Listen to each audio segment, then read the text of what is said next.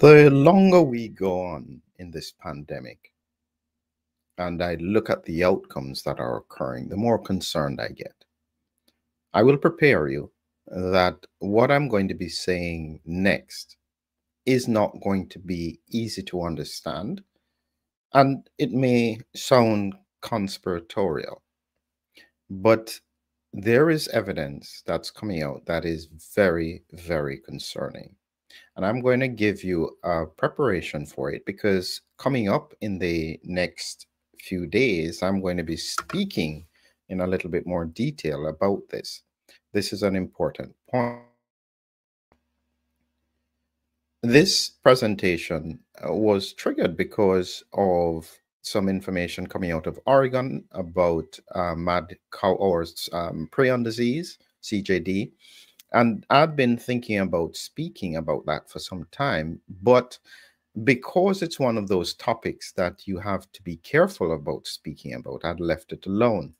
And just so you have a full disclosure on this point, this is the fact check on it. COVID-19 vaccines are not associated with developing neurodegenerative diseases, and there is no credible evidence of any association. One of the problems when this is done is because I know that they haven't actually been actively looking for any research.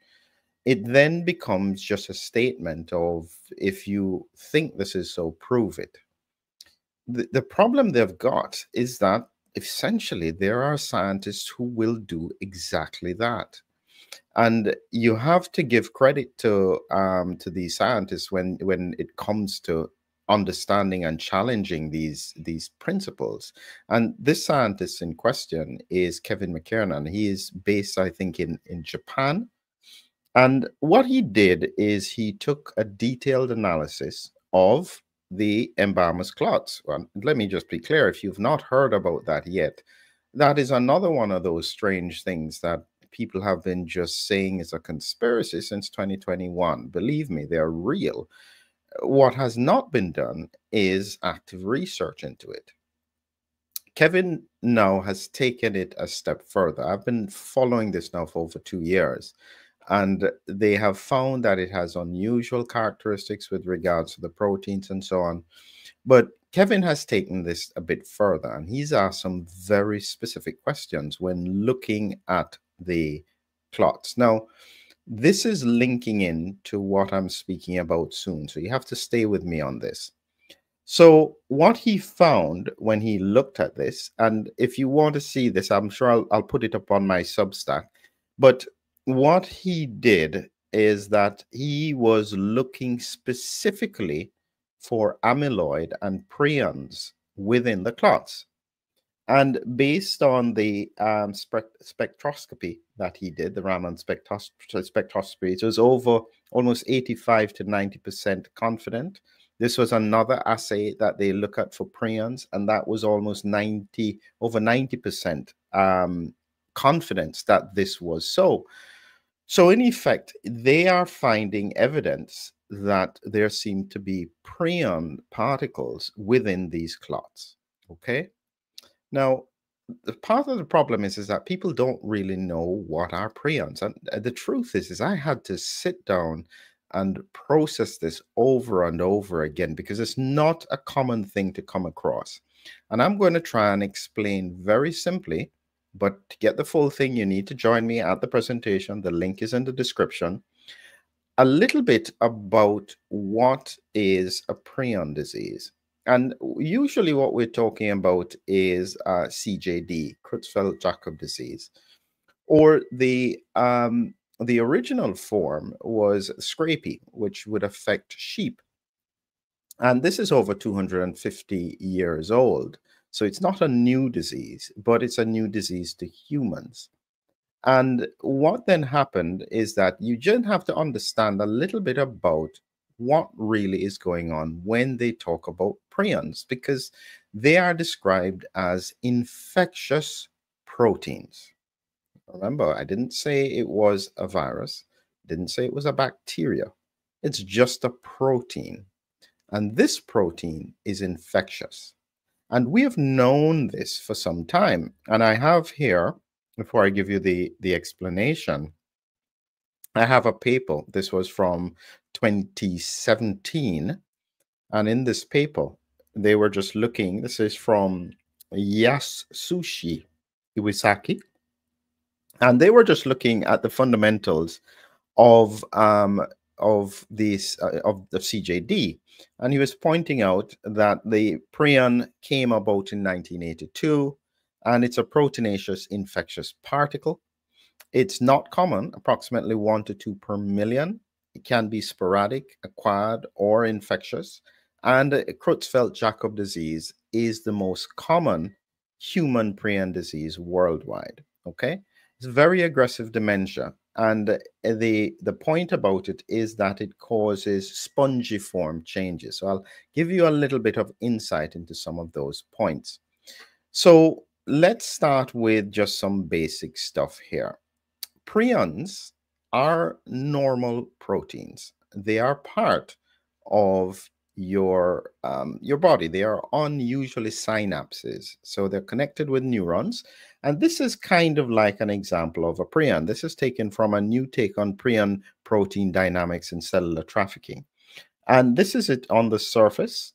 And what can then happen is prions then get endocytosed. But if they get in contact with an infectious prion like this, it converts this into this. Okay?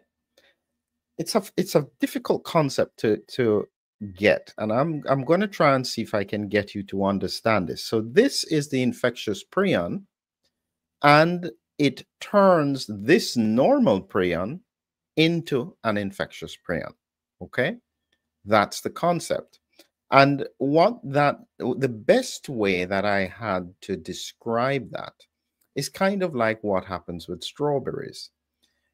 You have one bad strawberry. If you put it with good strawberries, even if they are not going to be spoiled, very quickly, they all spoil together. And that's very similar to how these prions work. Once in contact with other similar type proteins, it will then cause changes in them that make them also infectious. And when we speak about what happens in terms of scrapie, they would have had contaminated meat, say, for instance, or the grass. I can't even remember exactly where the sheep would have gotten it from, but it gets into their GI tract. And then what happens is that this here would represent the prions in their GI tract. It would then cross through the epithelium in the gut, and then it would interact with the neurons. And so this is the terminal end of, say, the vagus nerve. And as I showed you, is that it would then get taken up into these nerves and then gradually head up to the brain. And they travel slowly, say about 1 millimeter a day. So this is part of the reason why there is a time delay between the exposure and the onset of symptoms. And this is what would happen, we'd say, with mad cow disease.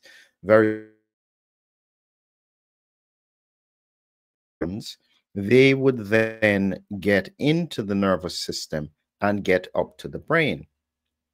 And the reason why they call it a spongiform disease is because of how the brain looks by the time the damage has been done. Here is another way that I describe these prions. It's almost like magnets.